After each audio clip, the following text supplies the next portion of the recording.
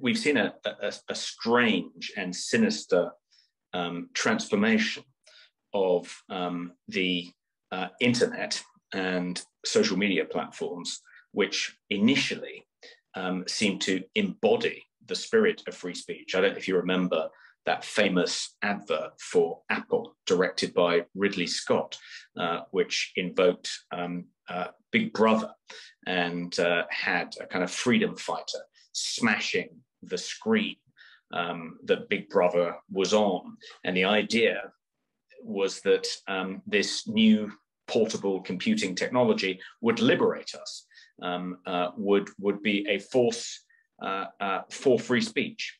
And I think to a certain extent it has been. But that vision, that underlying idea has been largely abandoned by the big tech companies. And now they seem very much aligned with the establishment and engaged in trying to suppress ideas which the establishment finds uncomfortable or objectionable. And big tech has effectively become Big Brother. And that's a very sinister development.